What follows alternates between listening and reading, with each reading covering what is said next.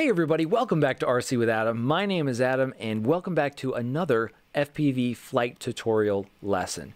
So let's jump on in to Liftoff Simulator, which we've been using here for this whole tutorial series. And today we're going to talk about rolls and flips and unusual attitude recovery, aka not freaking out when you're upside down. And so we're going to do what you probably did as soon as you got on the simulator, which is we're going to bring our quadcopter way up in the air so that we have some time before we fall back down. And we're going to do some rolls and some flips. And you'll notice my rates are quite slow. We talked about rates in a previous lesson. And we also talked about turning and the basic controls of maneuvering the quadcopter. So hopefully you've practiced those and have gotten pretty good at them. And we can also practice those in the air like we are right now.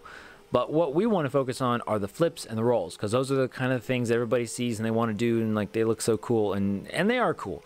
But they're not always the most useful in just by themselves. So what we're going to talk about is getting up in the air, and this is a really important thing. This very first part is you want to lower your throttle when you turn upside down. So I'm upside down, my throttle is down because I'm already falling, I'm upside down, so my quadcopter will be wanting to basically pull me down if I have my throttle raised. So again, we're going to come up here, we're going to lower the throttle, do a roll, and then back to center.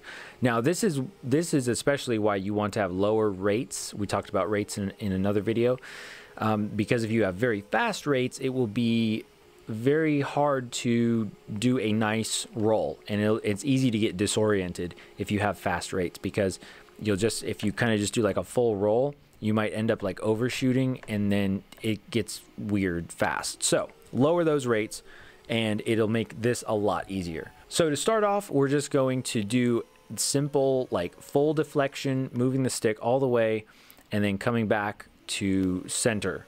So doing a full roll and then coming back and leveling out as we were. And same with the flips. You could do a back flip, which I find way more disorienting than a roll. So probably start with the rolls. Pretty simple when we're just talking about just doing those.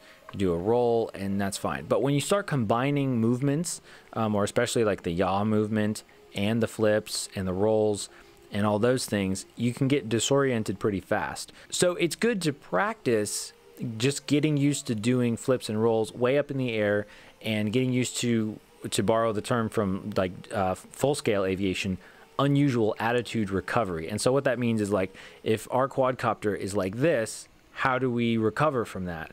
And you might want to be trying to like do all the controls at once and freak out. But usually if you just roll or pitch or something like that, you can kind of get yourself out of the situation. So like, you know, say like this, we're kind of falling down like at a weird way because we can't really see the ground.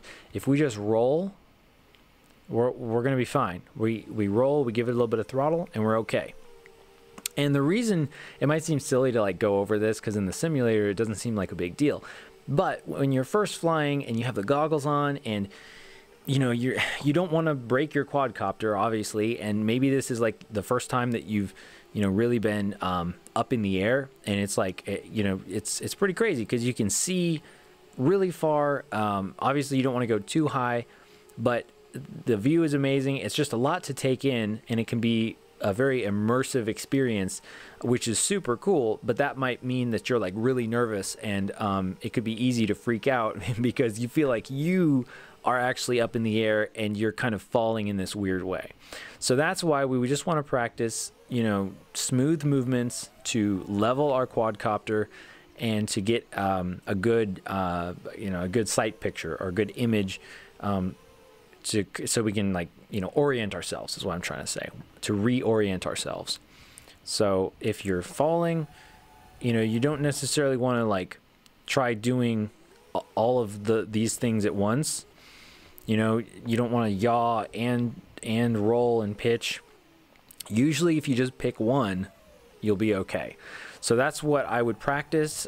Just spend some time just doing that. Just like you just roll, you're upside down, and then it's like, how do I get out of this roll? Well, you could continue rolling, or you could roll back the other way, or you could even pitch.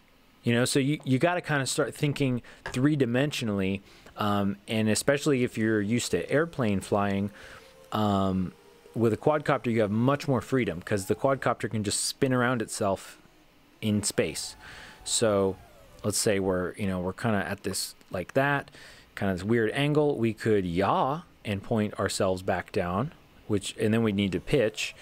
And of course, throttle management, like we talked about, throttle management to arrest our fall, to keep ourselves from crashing into the ground. And if you do, don't feel too bad about that. So again, if we're gonna do our rolls and flips, we want to go up a little ways, take the throttle out, and do our roll, our flip, bring the throttle back as we're starting to level out. Same thing with the flips and the rolls. And then sometimes it might actually be helpful, depending on how high up you are, to give it a little bit of extra throttle and then do your maneuver and then bring the throttle back. So it's kind of like you're doing a little jump in your quadcopter to give yourself extra room for the altitude that you're going to lose when you do the roll. One more thing I want to mention here, which could actually be very helpful, in addition to not freaking out when you're upside down or looking down or whatever, is you might get up here and you're above the trees and you can see the horizon okay, but the thing is you can't really look down, because if you just point the quadcopter directly down, you're going to start coming down really fast, because the quadcopter is at that point it's going to be not really making any lift in the upward direction. So that could be kind of weird, because if you're trying to like look down at where you are to try and figure out where to land, you might just start falling directly down towards the ground, like way faster than you would think. So one of the things that you can do is, if we're up here, you can kind of do like a sort of like a spiraling motion. So as we point down, we want to raise the throttle as we move forward. So we're now just doing like a forward flight sort of spiral circling type of movement. With forward flight, we're using a little bit of roll, a little bit of yaw, and so this way we can look down and see down where we're going without actually going straight down. So this could be kind of good. You see we're losing altitude and we can see where we're going, and then we can bring it in to land. Something like that. So that might be helpful, especially if there's a lot of trees around you. Something to keep in mind. Well, there you go, folks. That is a little bit of how to practice your flips and rolls and your unusual attitude recovery, aka not freaking out if you're upside down or anything like that. Remember, go up high, take the throttle out if you're going to be upside down, and if you're trying to find your way back down to the ground without pointing straight down, you can just kind of do a circle maneuver.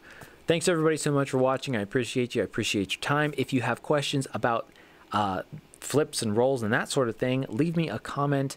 Maybe I or someone else will be able to help you. And I will see you again very soon in the next flight tutorial video.